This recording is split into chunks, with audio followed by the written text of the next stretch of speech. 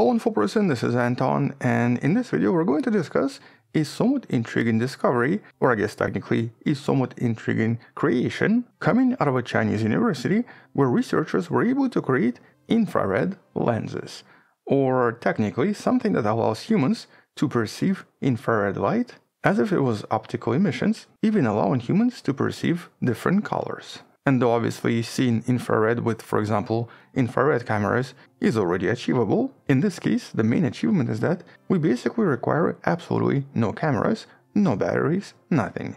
You just take a contact lens, put it in your eye, and you're suddenly able to see infrared. And so let's talk about this study in a little bit more detail, starting with the study itself. A study by Yu Chanma and the team you see right here from the University of Science and Technology of China. And so what exactly was this for? And I guess, why did the scientists try to create this to begin with?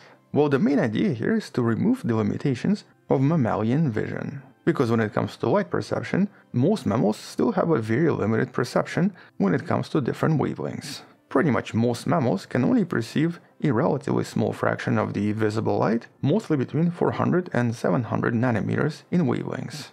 But over half of solar radiation is also in the infrared emissions. And specifically over 700 nanometers in wavelength, that's completely imperceptible to most complex life. And though some animals are able to see it to some extent, none of the mammals can. Now obviously we can sense it with our skin, because that's basically just heat, but when it comes to our eyes, there is definitely a major limitation.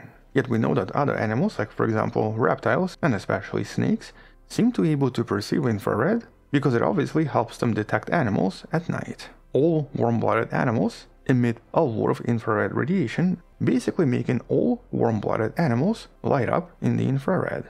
But in case of mammalian eyes, because of the properties of opsins, or the photodetecting cells inside our eyes, it's just impossible by nature. And so as a result, we always kind of relied on additional technology.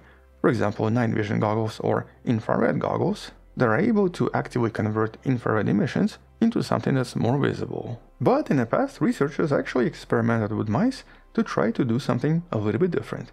They tried to give mice natural infrared perception by modifying their retina. And in this case, this was achieved by injecting the retina of mice with very specific nanoparticles containing a bunch of rare metals, such as for example ytterbium and erbium, that naturally diffract the light in such a way that it changes wavelengths. But although this is possible in mice, this is naturally not so easy for humans, mostly because not everyone is going to be okay injecting their eyes with some kind of a nanoparticle. And so as a result, for the past 5 to 6 years, the same team tried to figure out if they can actually turn this into a contact lens, specifically by building a very small polymer that can then be injected into a typical lens and then provide infrared vision by just inserting it into your eye. Which is exactly what they were doing for the past few years, and which is exactly what this whole study is about, because they finally succeeded. By using very similar nanoparticles containing ytterbium and erbium, and by combining this with a bunch of polymers to create soft lenses, they were able to create the first successful prototype. But the first one was actually for mice, not for humans. Mostly because it was not clear if it's going to be safe. And here, these contact lenses were specifically designed by integrating upconversion nanoparticles, also known as UCNPs, into very soft, non-invasive and wearable polymeric materials, very similar to what we usually have inside a contact lens. But the material had to have a very specific refractive index in order to work correctly with the infrared light. And so the main challenge in this case was to try to pack enough of these nanoparticles in order to convert sufficient infrared light without altering the lenses and without making them too opaque, or basically in order to maintain their transparency. And well, eventually, after a lot of trial and error, looks like they succeeded. They found the right composition and the right density to create something with a correct refractive index that would then, in theory, convert infrared into optical emissions. But what's even more impressive in this case is that they were able to design it in such a way that they were able to convert 3 separate wavelengths of infrared into 3 separate wavelengths of optical light corresponding to different colors. Or just to rephrase this, they were able to convert infrared light into color vision. Something that's never really been achieved with anything before, and something that's even difficult with a typical infrared camera. But once this was created, it now had to be tested. And as always, the first test was with mice. And here right away, mice could sense the visible light and easily distinguish near-infrared information, even though other mice without the lenses could not perceive anything. And so here, by performing several experiments by using the infrared light and regular light, researchers definitively established that mice could now perceive all of the infrared emissions. But here, a much more important test was the test of safety. Was this actually safe? Because here the main goal was to create a polymeric nanocomposite that was suitable for human eyes. And while all of the tests in mice suggested that there was no risk for cornea or for any eye damage, and there was no inflammation reported in any of the groups, which meant that the next test had to be done in humans. Now here I could not actually find any information on who they used, but this could be just the result of the privacy clause in most studies. Either way, by synthesizing the same nanoparticles and by creating the same lenses, they now try to do the same with human participants.